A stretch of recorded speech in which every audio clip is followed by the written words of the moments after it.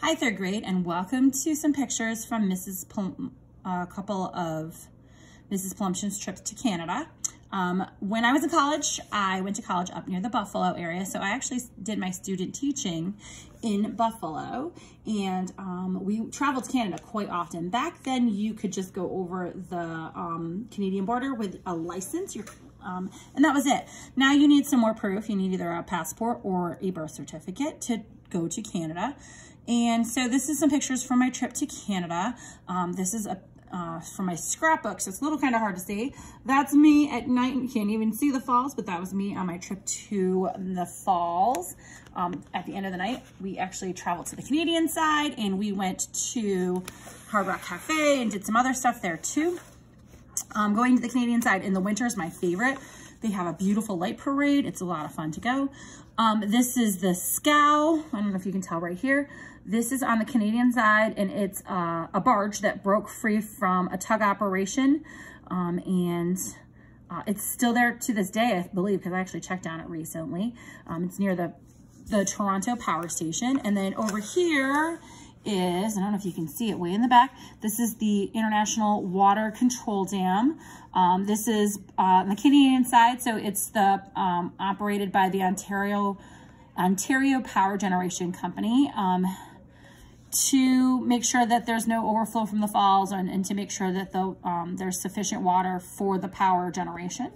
And then down here is, I don't know if I can get down to it, we'll see if you can see, there we go, is a picture of the International Bridge, or the Rainbow Bridge. It's the Canadian shore is on the left, so that would be over here. There's Canada. And on this side is the American shore. And this is a picture right here, because I wondered what this was. I think it's this one right here. The Prospect Point Tower is located in the right edge of this picture, right edge. Oh, I think that must be that.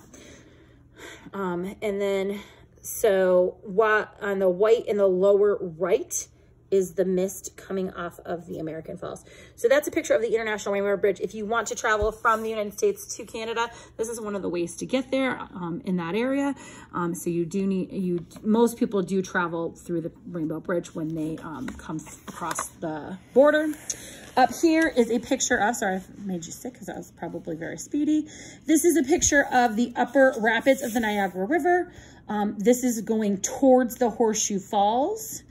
And then down here is a picture of the Horseshoe Falls. I think we've seen this view a lot of times. It's one of the more famous views that you like to see when you are in Canada. So this is Horseshoe Falls because it's shaped like a horseshoe.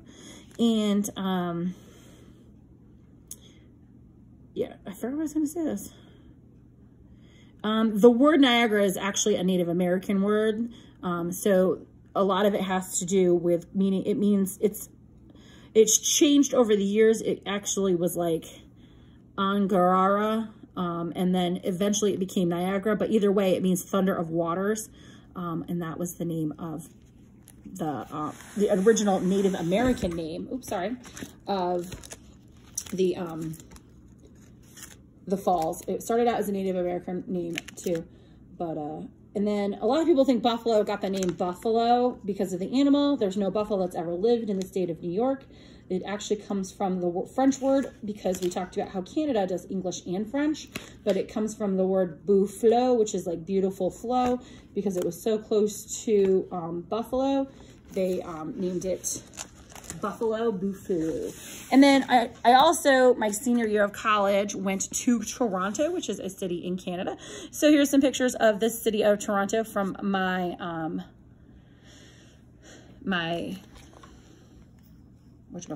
my hotel room. So this is a picture of Toronto. I did a bunch of stuff while I was in Canada. I had a great time with my classmates. So this is a picture of that. And then I also got to go to a professional football or baseball game. I watched the Toronto Blue Jays play. I went to the Toronto Zoo. I went to Medieval Times, which is a lot of fun. And this is my senior year of college after I did my student teaching. We ended up there, and I think I have one more picture of me at the Toronto Zoo. I do. I had a really great time with the orangutans at the Toronto Zoo. So, yep, not in Niagara Falls, but this is a picture of me in Canada at the Toronto Zoo with an orangutan. Actually, the statue was for a reminder for people not to throw their garbage in the enclosures because this animal actually ate something that somebody threw in the enclosures, and before the zookeepers could find it, he ate it, and it got stuck in his system. So another reminder to be careful. Even when you're at a zoo, don't litter. So those are some of my memories from Canada.